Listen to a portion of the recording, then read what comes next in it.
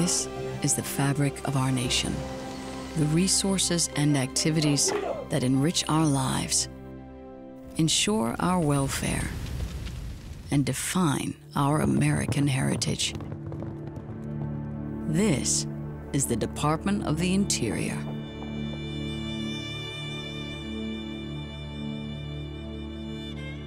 Memories linger in these hallways, the beauty spots and scars of political history, etched into its foundation and painted on its walls. The Department of the Interior was first known as the Home Department.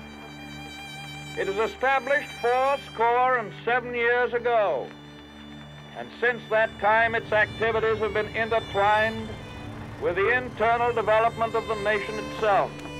Since its creation in 1849, the Department of the Interior has adapted to the changes that have shaped the nation at large. Our story is a coming-of-age story about a country in its infancy and the agency that grows up alongside it. Manifest Destiny. Promise of land and fortune inspires the nation to push westward, to explore old boundaries and draw new ones. Be it enacted by the Senate and House of Representatives that any person who is the head of... Enabled by a growing network of railroads and encouraged by legislation promising free land to any homesteader willing to claim it, a tide of settlers venture out in search of a new life in the American West. It is a race to the frontier that offers a new beginning and opportunity for some, but displacement and tragedy for many. An act to provide for the exchange of lands with the Indians and for their removal west of the River Mississippi, be it enacted by the Senate and House of Representatives. An act to provide for the allotment of lands in severalty to Indians on the various reservations.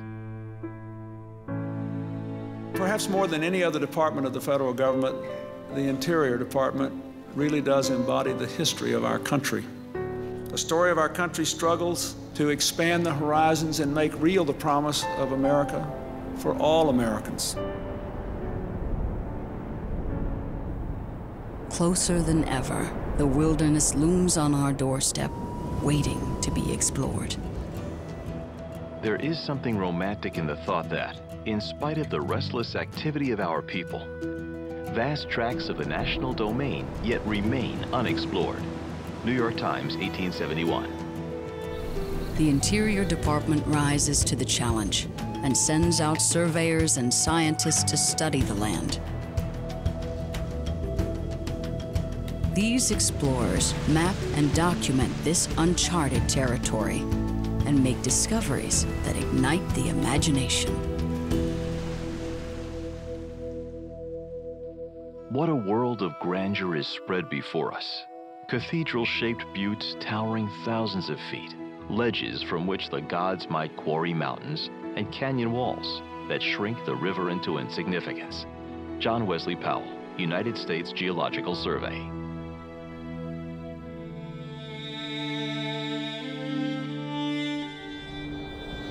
As the nation's borders expand and the new discoveries transform American life, the government faces unprecedented management challenges. The Department of the Interior must evolve with this changing world.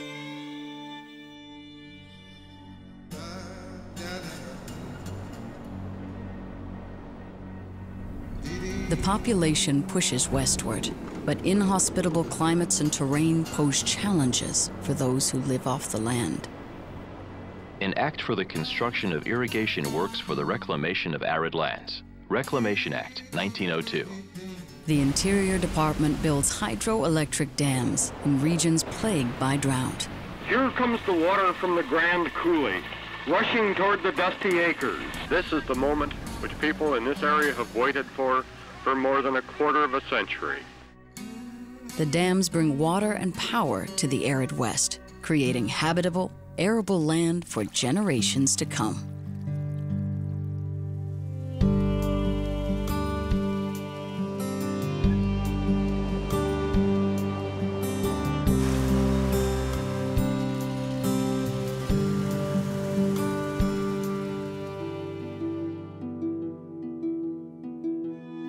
Faced with a demand for energy, public land offers the natural resources needed to power the future.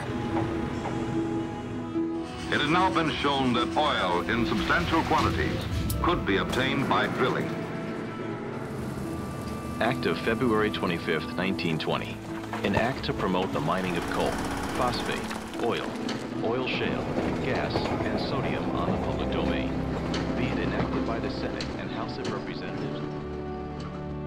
Leases on the land managed by the Department of the Interior fuel the economy and hold promise for a prosperous future.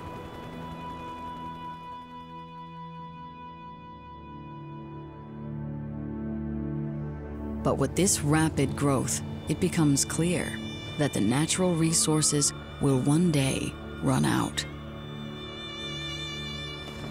There came as cries from the wilderness, warnings against the ravaging of our forests, the waste of our topsoil, and the dissipation of our oil reserves. We come to learn that land management is a balancing act between use and conservation.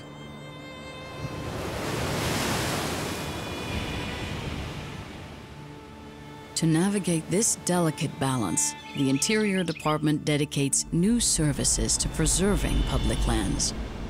Be it enacted by the Senate and House of Representatives that there is hereby created in the Department of the Interior a service to be called the National Park Service. And new bureaus to regulate activities on the public lands and the development of their natural resources. It is the mission of the Bureau of Land Management to sustain the health, diversity, and productivity of the public lands for the use and enjoyment of present and future generations. It is a balancing act that we don't always get right. And get through, we're still gonna be stepping cold. But as scientific evidence mounts and the impacts of human activity become clear, our priorities shift to address the new concerns. The President's remarks at the signing of the Wilderness Preservation Act. The Wilderness Bill preserves for our posterity 9 million acres of this vast continent in their original and unchanging beauty and wonder.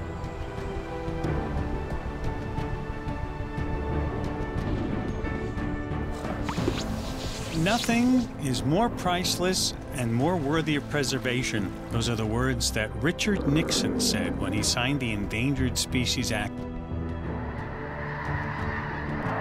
As stated in our American Constitution, men and women have certain rights. But I also think the landscape has certain rights. Wilderness itself has certain rights. The bill before me now, the Alaska National Interest Lands Conservation Act, is one of the most important pieces of conservation legislation ever passed. As the Interior Department's role in protecting our natural heritage grows, so too does its responsibility to protect our cultural heritage. Our historical treasures at risk of destruction at the hands of looters and developers.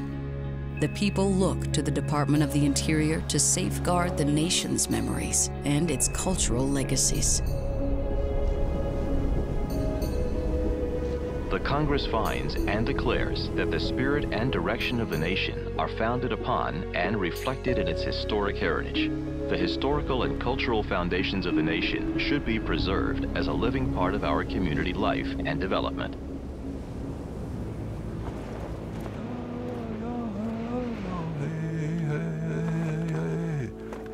The Department of the Interior's story is one of change, a pattern of conflict and resolution that reflects the growing pains of a maturing nation. Quite a bit has changed for the Bureau of Indian Affairs since its inception in 1824. What started as an office to negotiate treaties between the federal government and Indian tribes has grown into a bureau that looks to help tribes become more self-sufficient. Amidst the tide of history, the Department of the Interior adopts policies to uphold new principles and attempt to right the wrongs of the past. But the issue here really is our lack of self-determination. Recognizing that it is a long process with ongoing challenges and many voices. Always fighting to preserve who we are as a people and where we came from. I still have a connection to our homeland. Stand up and be proud of who we are and what we are. Remember that the land has a memory. Through the establishment of a meaningful Indian self-determination policy.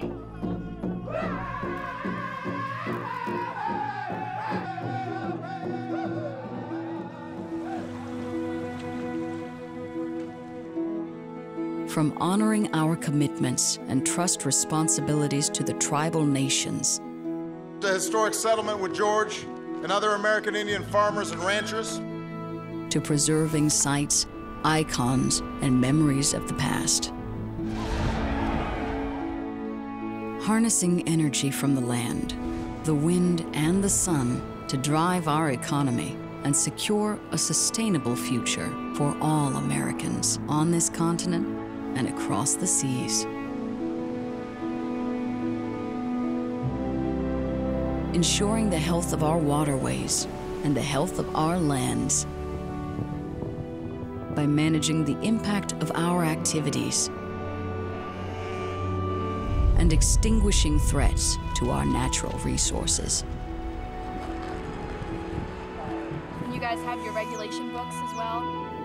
Through the scientific study of our landscapes, our wildlife, a younger male, and of our marine environments.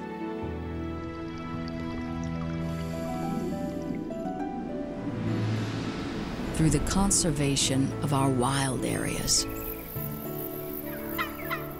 for the enjoyment of everyone.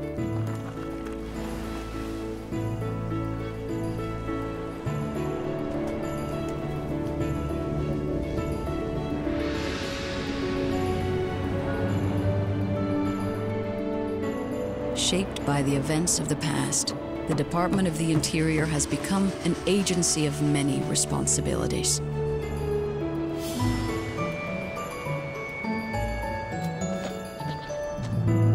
But a single shared goal: to steward and protect all that makes up our American heritage.